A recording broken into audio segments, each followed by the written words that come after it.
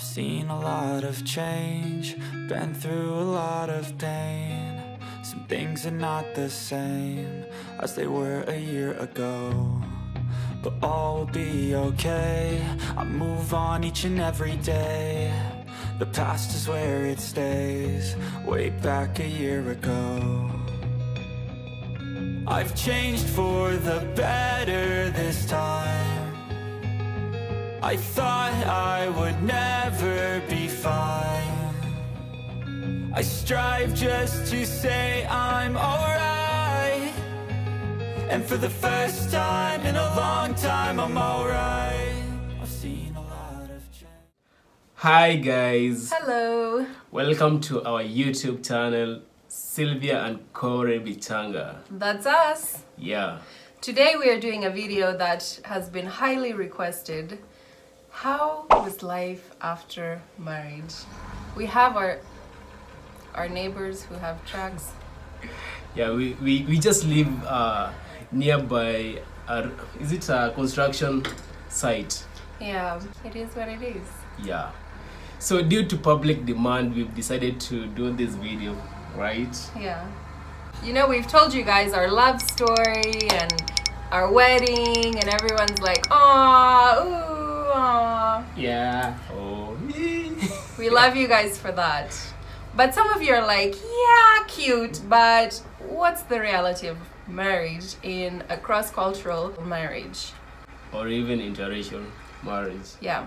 Yeah. Today, we are going to tell you a little bit how it is to be married to someone who's not from your culture, who was raised completely differently. There's some challenges. Some are humorous and some are hard to get through. But we try to just make the best of it when things come up and work through them. Yes. I think I'm gonna let Mr. Handsome here go first with what was something that you didn't expect going into marriage with me?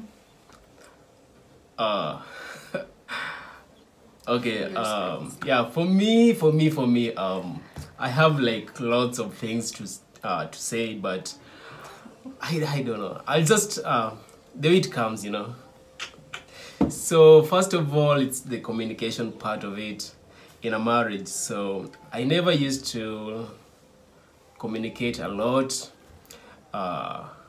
Even like growing up in our family, we never used to like give more like deep basic information. Yeah, it was just not basic. Deep. Basic. Basic. It's like for him it's deep, for me it's basic. It's like maybe your family could be calling you like, "Hi Corey, when are you what time are you coming home?" I'll be like, maybe at night. Yeah, that's it. At night for me it can be between 7 to even 12 midnight. So, but in this marriage, like in a marriage, I think it works. It's not just in our marriage, but in most marriages, it's always like you have to specify the time. You know, if it's 7, it should be 7. If it's 11, it should be 11. Like you have to communicate well. Yeah. I think it's important, communication is important, because if you don't communicate, then it leaves for like you assume things, and most times your assumptions are not right. So, and it also helps with when the supper is waiting and I know when he'll be coming home. Yeah, you know, before I got married, it's like, you know, bachelor life. You just make supper anytime that you feel like, and you can make supper or even lunch or even breakfast, and it doesn't mean that you have to take it right away. Like when you feel like this is the right moment that I want to eat, that's it. But you know, in a marriage, it's like when it's supper time, it's supper time. Even if you're not hungry, you come and eat. And I think too, you know, both of us, we were single for quite a while. Yeah. It's not like we got married in our late teens or early 20s. We were mid to late 20s. So we both had experienced life living on our own and having our own schedule, doing our own thing. So I think that combined is a challenge that we work on daily to communicate and work as a team, not as individuals. Yeah. So back to you. Okay, for me, first, it's like communication. So what about you? Like, what are some of the things that it has surprised you being in a marriage, you know?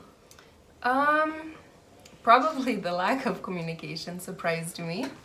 But I think too, just the whole being a wife thing, whereby it's like supper comes around 5 times a day.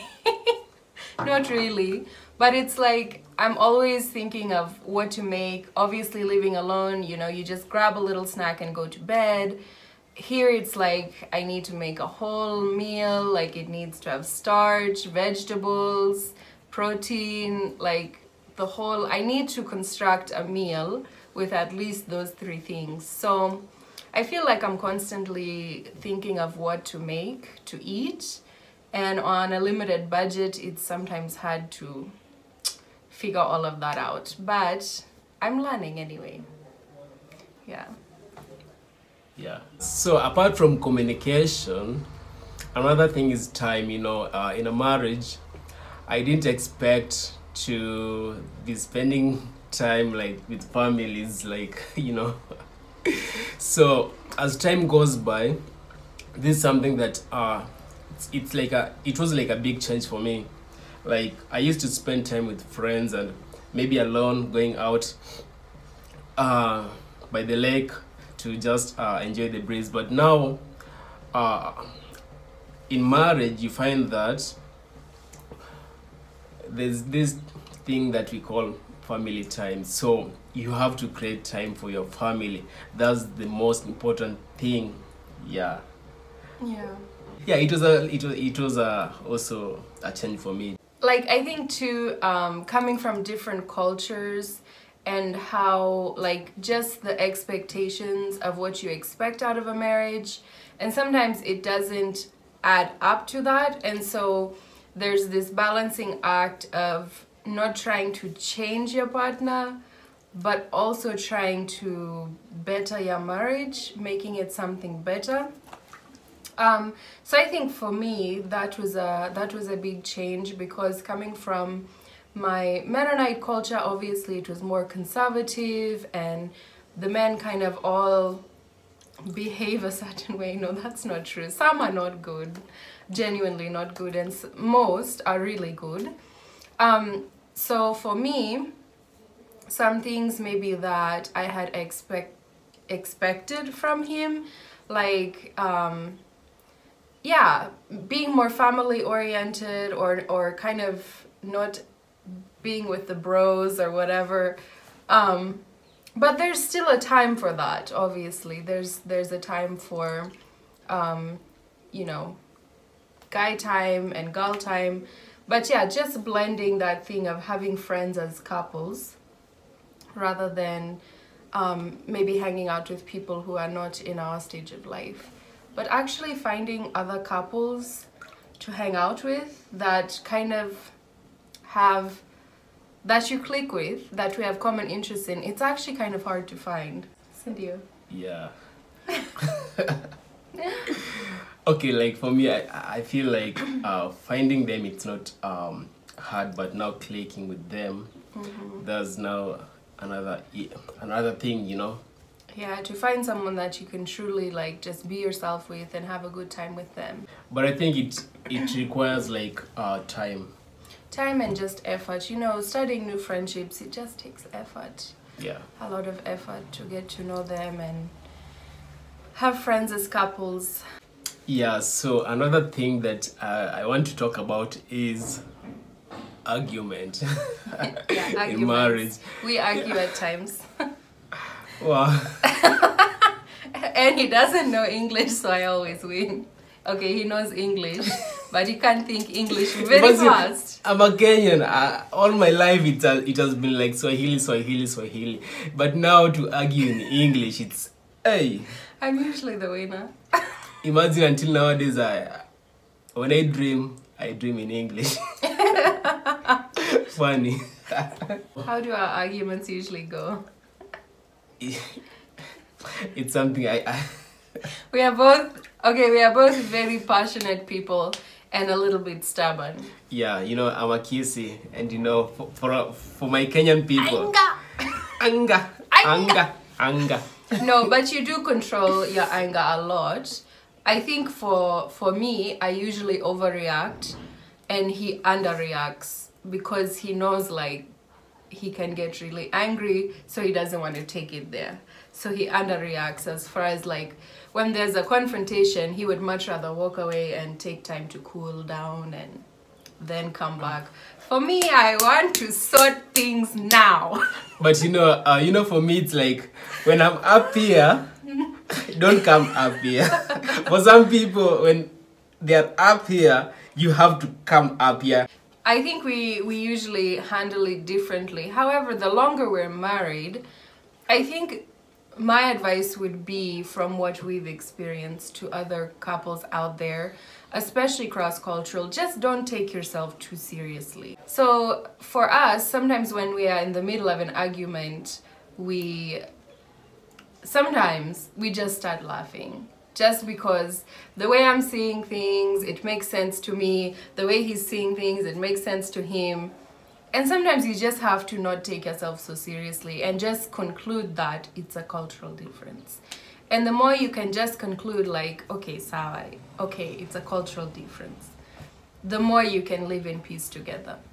Okay, just to add something on that, you know, for me personally, when I'm up here and she's up here, the thing that I try to do is to, I always ask for a me time, you know, just time out, time, just having my time alone, you know, so that I come from up here to down here, so that we can maybe talk later. By that time, I think things will be the argument of it will have been down here. It will have cooled off, yeah. And I think it's better that way, because I think the way I was raised, we could just solve things right then and there, but at times you could say things you didn't mean, or like say things out of anger that later you regret. So I think for me that's something I still struggle with, is when I get angry, saying things I regret, as in him, he just goes silent. But I think one thing also that helps is if you have a scenario where you're gonna let it cool down and talk about it later, one thing that we've tried to do is tell the other person when you'll be talking. Don't just walk away and give them the silent treatment, leaving them alone. But at times he'll tell me like, I'll talk with you tomorrow morning before I go to work, but right now I just need space. And make sure you don't leave things unsolved. Yeah. Always make sure you talk things out. Yeah. That's the only way to solve it. Yeah. And don't just go from an argument and now one goes to have space, then when you come together you just have like twa-twa and you forget about the rest. Make sure that you take time to talk about it and not just connect physically, but you sit down and you work through it verbally. Then you continue from there. Yeah.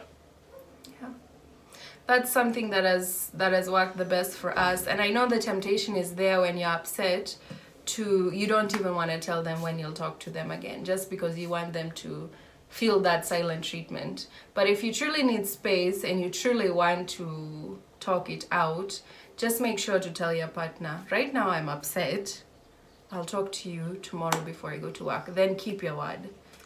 And then the other partner that really, like me, really wants to hash it out, I have to step back and give him that space and also cool down myself so that you can have an adult conversation.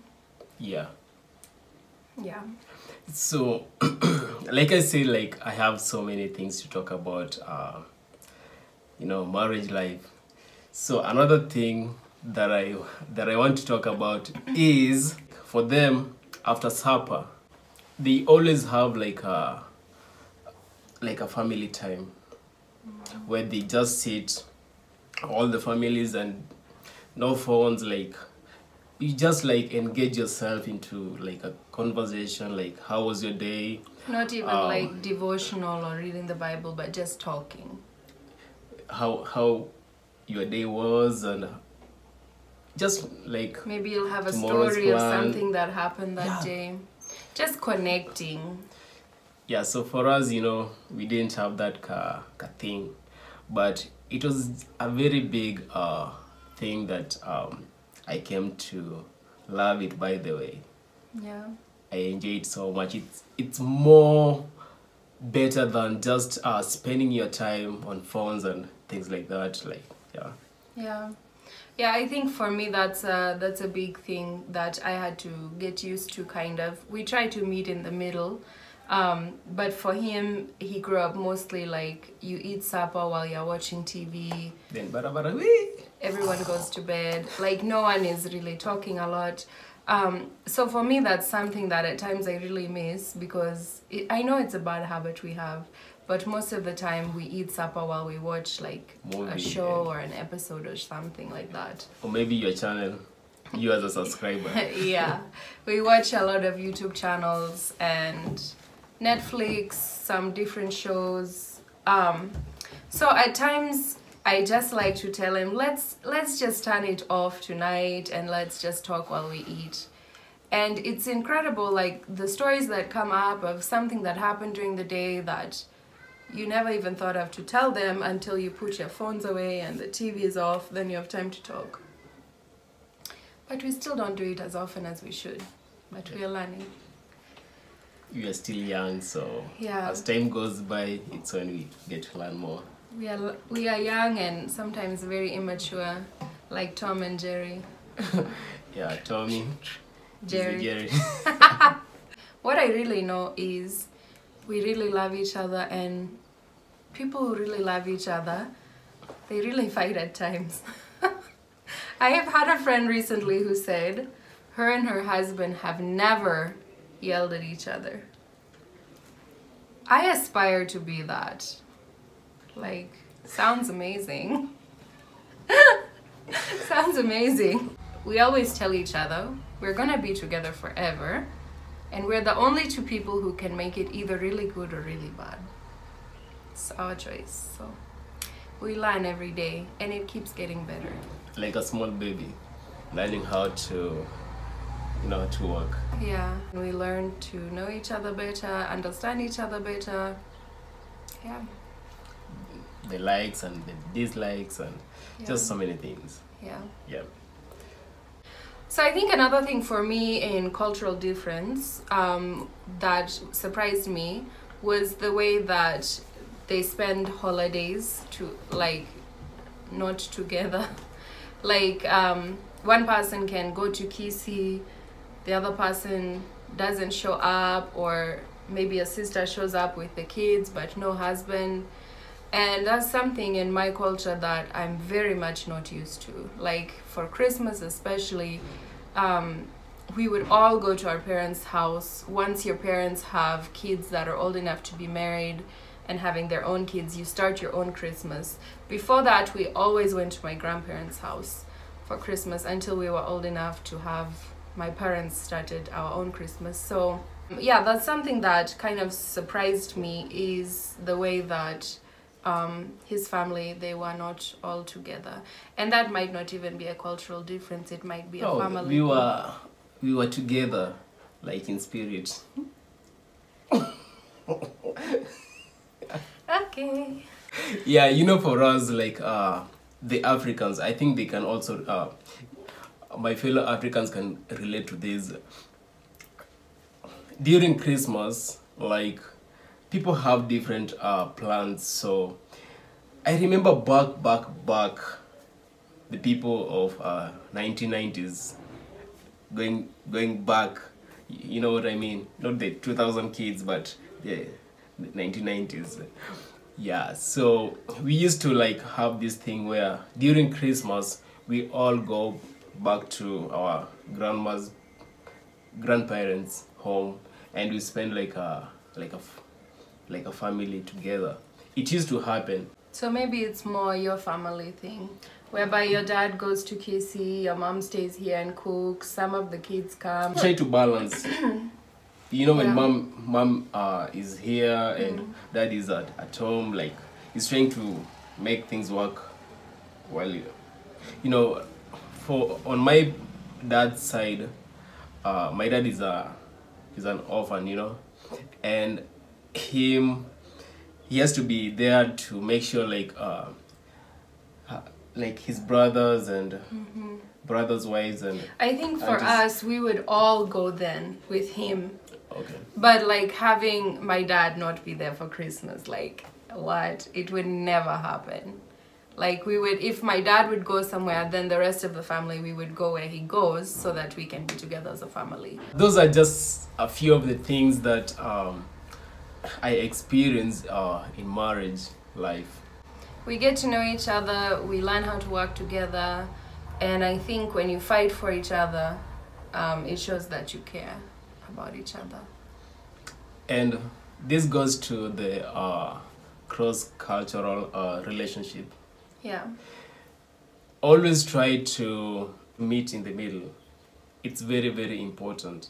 Not just like being on one side, like her being in Africa, she has to do everything how we, the Africans, do it. At times, it will be like a very big burden for her to just to come and adopt like the African. So in this type of marriage, you have to like balance, like It has to be a 50-50 where you both come together, sacrificing part of who you are, really.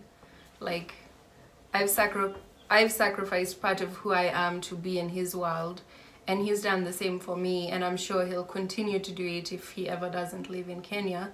He'll understand how it is to live in a culture where you're constantly surprised by things. Yeah. yeah.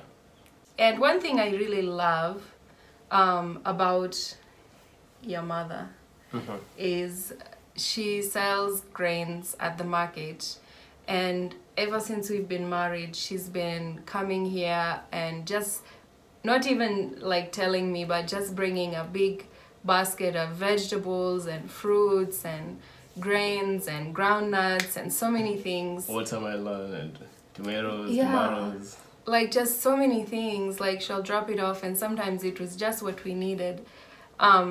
So that's one thing I've been really amazed with his family, is how they've accepted me in all my weirdness, and like they care for me like their own daughter, and it really means a lot.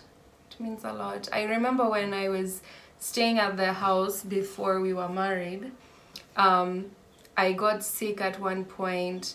And imagine they put in a actual toilet, because we had the one with the hole in the ground. They put in the actual not the hole in the ground. What was it? You know, it has that car. Oh yeah, It's that's different right. from the hole. That's right. It had like a toilet in the ground. One of those bowls. If you're Kenyan, you understand. Yeah. For the rest of you, just picture the seat of the toilet sitting in the ground. No. Then you just squat over. No, you it. just squat, you do your thing, then you pour water, and it goes. Yeah, it But- looks like the toilet bowl is concreted into the level with the ground. Yeah. Then you squat. It's a unique situation. And Anyway, it used to be so hard for her, you know. especially when you're getting used to like Kenyan food and diet, and there's like diarrhea in the building. It used to be so hard. They completely installed a real toilet for me. Not only that, they even put a hot water heater shower head, like so that I could have hot water to shower. They've just gone like the extra mile to make me comfortable and to help me to fit into their culture. So yeah, his family has done so much to make me feel welcomed and to help me to blend in to his culture. But it's definitely a 50-50 act. Yeah. Yeah. So we're getting ready to close out this video, but I have one question for my husband from the comment section. Honey, why do I talk with kind of a Kenyan accent? It comes so natural, you know. Yeah. Being in an area. Even, for example, if I go to a different tribe here in Kenya. I'm a Kisi. I go to live with the Lovies. After some time, I'll have to develop the Luya accent. Like one of my friends, she's a Kenyan, she moved to Uganda. She has adapted to the accent. I was so surprised, like, just a few months Shout out later. Winnie. She speaks English, but not the Kenyan English, but the Ugandan English, you know. I couldn't believe that was her. So that's the only thing I can say for you guys. The answer to it is simply that when you live here, I'm going on 6 years now, you hear this accent all the time, and when I hear it, it automatically changes. I'm not even aware when it changes. And then when I'm alone or I'm talking to someone from home, I switch to the American because that's what I'm hearing. Can you speak the American English? It's kind of hard when... No, speak to your American people. Hi guys, how is everyone doing today? No, that's the Kenyan. No, is it? Yeah. Hi guys, how is everyone doing today? No, I can hear everything. But you can also hear English, like... No, like there's something like water. Yeah, water. I need some water. Does anyone want water? Yeah. Yeah. The R's. If you think Mazungus talk talk funny, the African side effect.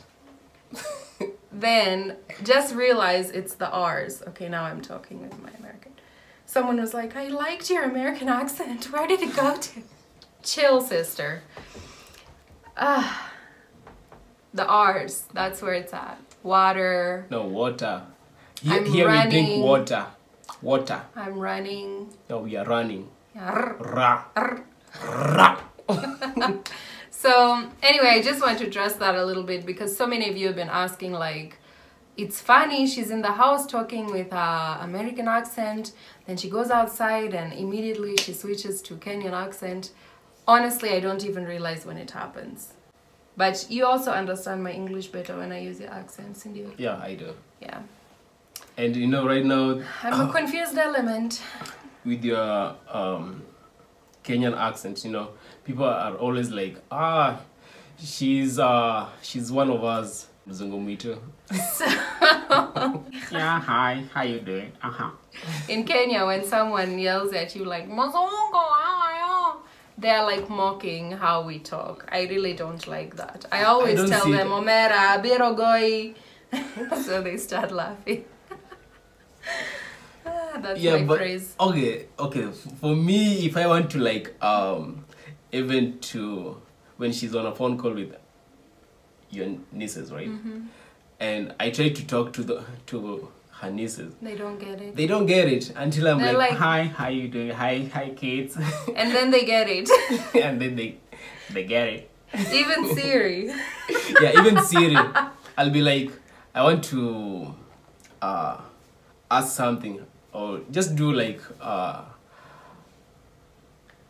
research, like asking Siri how is the weather. So I have to be like, hi Siri, how is the weather today?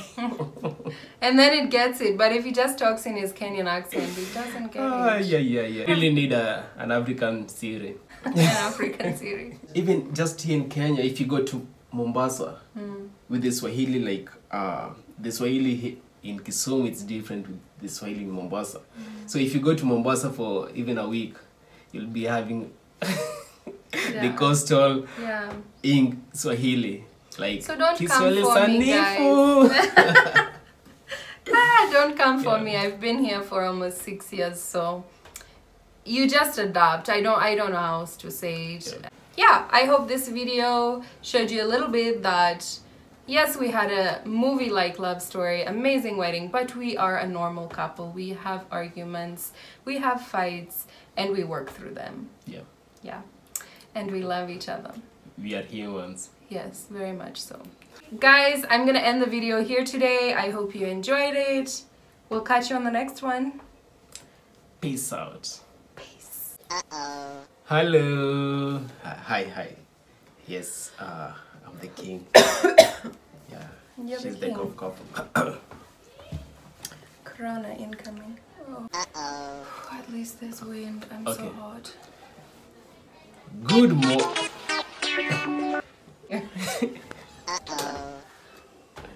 For real. No, it's okay. 1, 2, 3, action.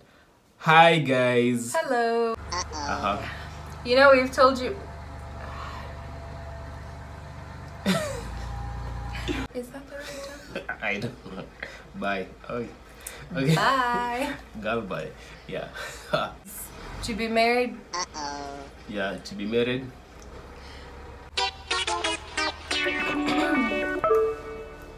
So, you know. Yeah, and I think too.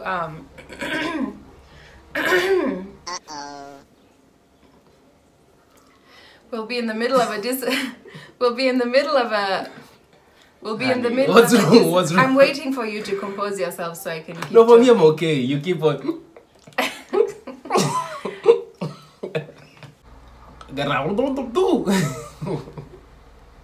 Your family gets to like my family.